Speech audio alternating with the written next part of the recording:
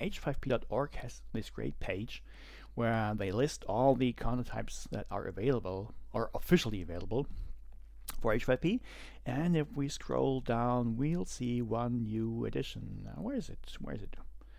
Where is it? Oh, here it is. QR code. Yeah. You notice that it's written kind of strange. Yeah, it is strange because QR code, of course, would normally be written with a Q and an R, like here. But actually, there's a company in Japan which is called Tenso, and they have a trademark on the term QR code, so you can use QR code in a general way, so like create QR codes, which is fine. But I wasn't sure if I would name this content type QR code if I would be violating some trademark rules. I didn't want that, so now it's called QR code spelled in a different way. So what can I do with it? So I guess most of you only know QR codes, or maybe use QR codes for using URLs, so for linking to URLs. But actually, QR codes can do much more. Maybe I can give you some time here, so you can maybe you have a smartphone at hand, and you could just open. Maybe I'll do it at the same time. You don't. Maybe you can see that. And I'll open my smartphone app for QR codes. Where is it? Where is it? I could have prepared that because I could have hooked up my smartphone to the screen. I guess a normal camera can do it as well. So I have my smartphone here, and now my camera is pointing at the QR code, and it now says contact info, and it gives me a phone number for example. I don't know if your phone does the same. But QR codes can not only be used to link to URLs, of course you could do that as well, but this is obviously meant for contact information. If I click on it, you can actually see what is behind is. That's the information that is stored inside the QR code. And if you have your smartphone and you took a picture of the QR code, usually your smartphone will notice, okay, this is contact information, and will ask you, should I put that into your personal address book, for example. So you could do that as well. By the way, I don't know who Mark Nicholson is. I have no clue. Jelena, who created the demo content, for some reason listed him. Maybe he's a good diving instructor, I don't know. Yeah, so you could have contact information. I don't know, what was the second example? Oh, location example. So of course you could have contact information, you could have URLs, I said that before, and you can also have locations. So this is just latitude and longitude, and if you open that QR code with your smartphone, usually Google Maps, or is it Apple Maps, I don't know, would open and would show you the right location. And I guess this was something in Tromsø. I'm not completely sure. It might be where Paul lives. I don't know exactly, but the location was close. Oh no, it was the church. Yeah, but Paul lives close by. You can do that. So, and because that is a little abstract, maybe just seeing QR codes, maybe you would like to see it in action. And of course we can do that, and you can do that on H5P.org as well, but you have to log in here, and I just use the opportunity to show you another cool site about H5P. It's in German, don't be afraid. It is called Einstieg-H5P.de. That would be the URL in German. Like, what would it be in English? Einstieg-H5P.de. Which is a site that Neil Hirsch created. She often introduces people to H5P, and it's kind of clumsy if you want to show people H5P that to people who don't have an account somewhere. It doesn't really work. So she created this website where you don't have to log in, and yeah, it's all in German, but as I said, don't be afraid, it's nothing complicated. And you don't have to log in, but you can just click on this button, which means create test content, and then it's quite familiar. So you can create H5P content here, and you could search for QR code because it's installed here, and you could create it. So again, it's all in German, but I guess title is self-explanatory. It's always there. So we could say QR code, and now we can choose what type of information should be inside this QR code. So as you can see, URL is a default because most people use that. But what we could have contact information. So as I told you, if you take a picture of that QR code, it will usually open the address book and ask you, should I add that contact? Or if it's in there, maybe should I call the contact, for example. This is like an event. You can have the same, you can have event information, and on a smartphone, your calendar app probably would open and ask you, should I add that to your calendar? You can have email addresses, and I guess you can imagine what happens. Your email client would open to write an email address.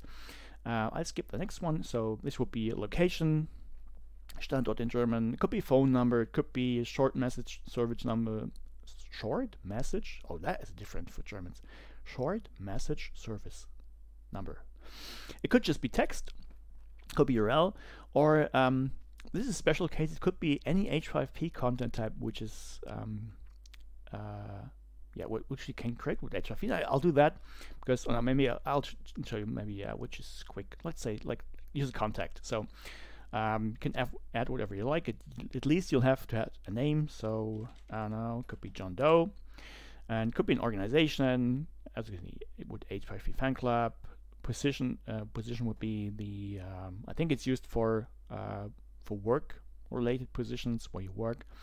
Could be have a phone number, could have an email address. It could be like there's a physical postal address that you could add. Let's just create some fake John Doe email address maybe, and maybe he doesn't have an address. He's dead. John Doe is always dead. Maybe he has a website. johndoe.com. I guess maybe that that might actually exist. I don't know. And if you save that, H5P would create the QR code, and as you noticed, the funny thing is, it doesn't make sense to have it on a smartphone, for example, because on a smartphone you can take a picture of your smartphone to see the QR code. So that is why you can click on it and also get the information. So as you can see, that will be the information inside it. So it's John with his name and his email address and his URL. Nothing spectacular. Now the maybe more interesting way of doing it, at least, this content has a history actually. That's why I'm on this page as well. Because I did that. I created this content type because Nele, who created this site, asked me, couldn't you create a QR content? QR content type, yeah, that's correct. And I did that. And then I thought, okay, URL would be enough because, of course, you could link to any H5P content if you have the URL. And if you click on H5P here, then now you can kind of, it's not really including the H5P content in the QR code, of course, but it will dynamically create. That doesn't make sense. It will automatically create the URL where this content would be located. So let's quickly create some text content maybe and save it. And now you see this is the QR code which is created, and if you would use it with your smartphone, or if I of course just click this link, so I click on that one, and you will be taken to the text content, which of course is not that fancy, but that's how it works. And I just noticed that James has a question. I wonder whether this content type QR code will be added into other content types such as course presentation or IB, interactive book, that is. It would really be useful to be able to have these. Oh my God, I can't read. It would really useful to be able to have in these fully featured content types. I don't know. I guess because the reason why I created that is because when I create presentations, I don't do that often, but whenever I do, I like to put a QR code on the first slide linking to the presentation, so that people who are watching me or watching my presentation can skip forward if they think it's boring, so they have it right now. And it was clumsy for me because H5P didn't have this QR code content type, and so I would have to create the URL somewhere and find a QR code generator, add that URL, save the image, upload the image to course presentation, and that was there were too many steps for me. So that is the reason why I created it, and it's really not difficult to add that. The one thing that I can show that maybe sometime. It's adding one line of code to course presentation, and the thing is, or maybe it's one line for adding it, and then you have to have an icon, which is, I don't know, 5 more lines of code. The thing is, if you take a look at the, maybe we can do that here.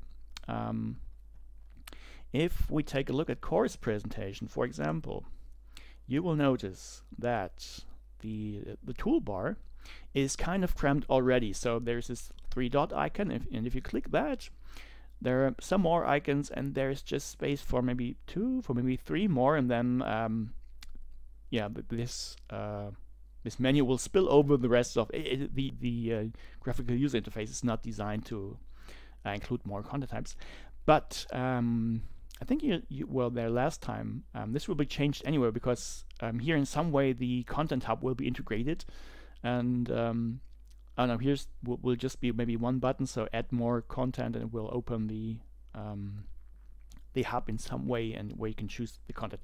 So yeah, long answer short, maybe I don't know if it will be included, but it's really not difficult, and I don't think the H5P core team has anything against it. They're just swamped right now. So yeah, my suggestion would be just ask on the forum, or if you can code a little, and if you want to work on H5P, just make yourself familiar. It's really just changing 5 lines of code, roughly. Could be 6 or 7, but it's not complicated. And you could create a pull request on GitHub and add that as well. And when they find some time and say, okay, that's fine, they'll just merge it in.